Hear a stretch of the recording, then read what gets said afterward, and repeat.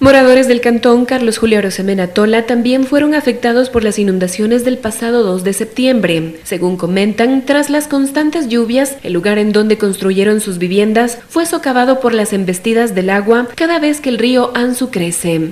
Antes era el terrenito como 300 metros, ahorita ya estamos a 5 pasos que nos lleve el río.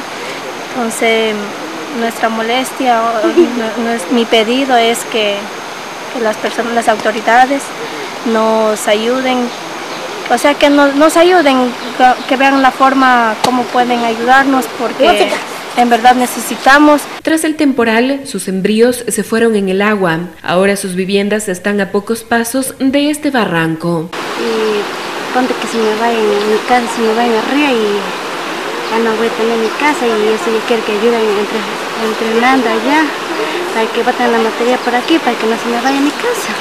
Y en eso tengo problemas. Cada vez va comiendo y va cayendo un pedazo de la tierra, como es alto, se está derrumbando. Que sea lo más pronto, porque como está lloviendo, cada vez nos va comiendo y estamos con ese temor que nos vayamos en el río. Los habitantes de este barrio han solicitado a las autoridades ayuda. Ellos se encuentran a la espera de una respuesta favorable. La idea sería construir un muro de gaviones. Ali TV, la televisión pública de Napo.